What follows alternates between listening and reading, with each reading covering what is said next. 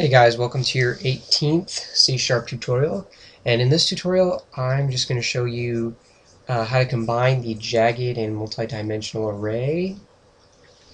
I've actually created one already. This is a jagged array as far as I see it, but on the MSDN C# website for the array it says that something like this would be called a single dimensional array with multi-dimensional array in each element. However, I think this is a jagged array, because if I had taken this out, it would be a jagged array. But I just added a comma in to make it multi-dimensional rather than single-dimensional for each element. And if it was single-dimensional for each element, it would be jagged. Anyways, enough about my rant. I made it size 5, and each multi-dimensional array for an element is currently at an undefined size. So if I wanted to, I could make this 2, 3, and then I have to add in 2 sets of curly braces for the two elements, and each element has 3 sub-elements in it. So I'm going to make 1, 2, 3. That's the 3 elements. 1, 2, 3. Those are the other 3 elements. I can also make this 1, 2,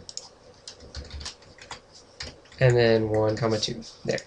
And even though this only has 1 element in it, you still have to have this second set of curly braces. I don't really know why, it's kind of pointless, but you gotta do it or else it won't compile right.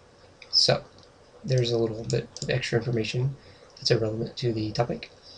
Now, this is only a double combined array. I don't even know what you would call it. I'm just going to call it a combined array. And you can even add more if you want. I'm going to go ahead and take out this. Add a semicolon here, and then I just put a random number in here, 6.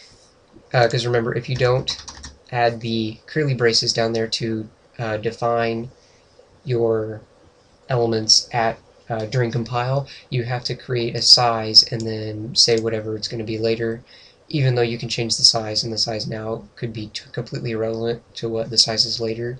You still need to do it.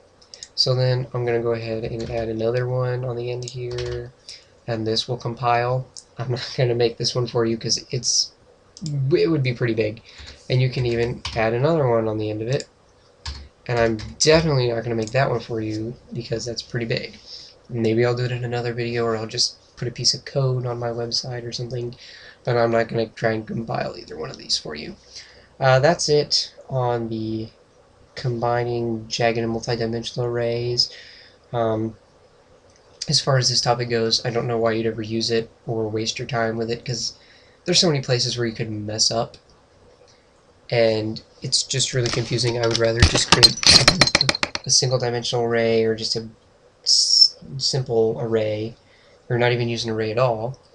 But I'm sure there's some places where you'd need an array. But anyways, see you next time. I'm probably going to do recursion after this, maybe. Not sure yet.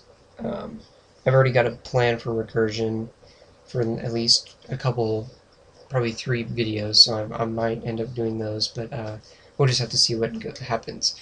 See you next time.